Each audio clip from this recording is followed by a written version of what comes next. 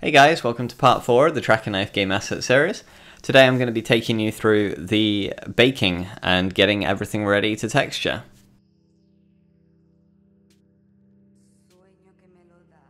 So we're going to export this high poly model by adding a turbo smooth modifier on top and setting it to 2 iterations. That will give us enough smoothing. And we'll go to export and use the Xnormal SBM exporter, which if you haven't used before is a fantastic way of getting your models into Xnormal from 3ds Max. So click high definition mesh and click export.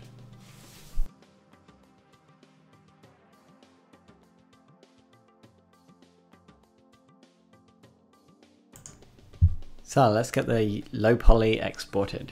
I'm selecting the low poly and I'm going to apply a projection modifier to it. And then I'm going to turn on shaded mode and increase the push amount. Now, the idea of this projection modifier is to encapsulate your model in this projection, which is what we're going to be using as our projection cage.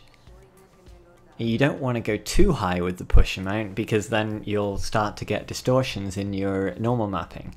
But you want it to be quite big enough to encapsulate all detail. Any detail that comes through your cage, your projection, will not be captured in your bake. So I'm just having a look at some of the unwrap at the same time here and making slight modifications, just tidying things up that need doing. There was a couple of unwelded verts there that I noticed that I need to fix. The only reason that I saw that was because I put the projection on and I could see that the cage was actually breaking. So it solved two problems in one. Now I'm hand editing my cage here just by going into the projection sub-object mode and moving the verts around. So let's move on to smoothing groups now. You'll notice in the last part of the last video I added a small bevel to the sides and then added a little bit more geometry around here, so the normal map's got more to work with and we'll get a cleaner bake result. I'll go into the specific reasons for that in another video, just primarily on baking and normal mapping, but as a workflow video I'll just move on. So I'm going to go and add an unwrap modifier to the object and have a look at our UV. As you can see, our UV split up into multiple parts, and for the best result, and it's some good advice I got, was to keep all of your smoothing groups the same as your UV islands. So if I select this top UV island in polygon mode and then do a collapse, then go back to my polygon selection and I'll apply a smoothing group of 1 to this. Okay, so that's smoothing group 1 applied to that side.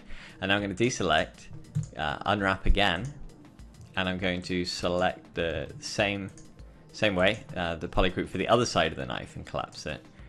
And yep, you guessed it, add a smoothing group of 2.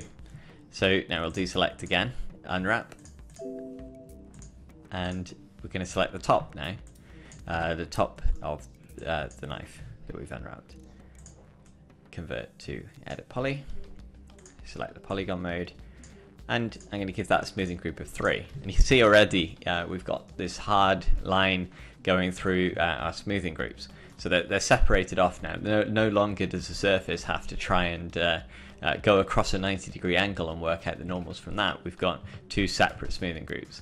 And yes, you will see this hard line in the game or in the engine you're putting this into, but you won't really notice it because you'll have a normal map on it, which you'll have already taken it into account. So you'll see it a lot less than you would the bake errors that you'd get if you didn't use the smoothing group method. So the only other object to add the smoothing group to is the ring of metal on the back. So I'll select that, collapse it, and set that to a smoothing group of 4.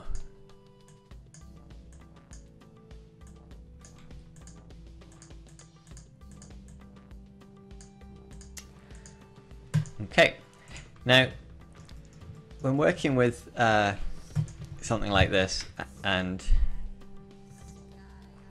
yeah, you shouldn't really be worried about the way this mesh is looking in the max viewport.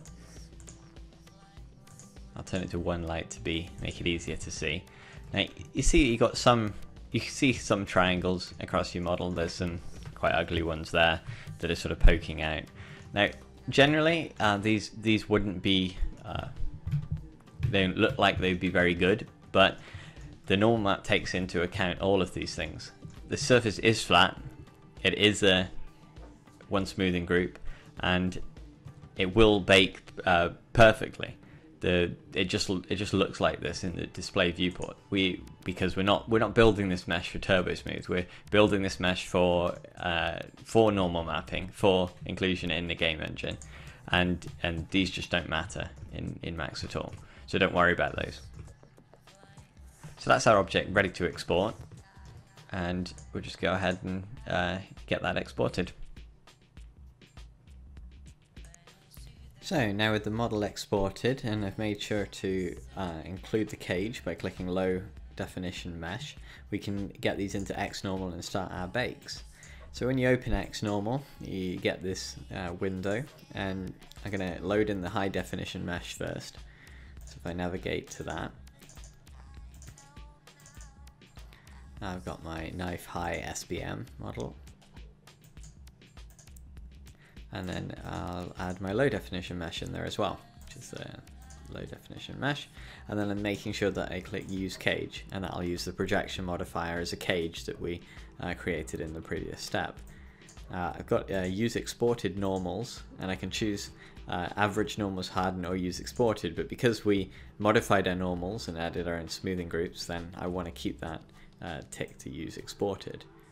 Now that's pretty much all the settings that I'm going to play with for this tutorial.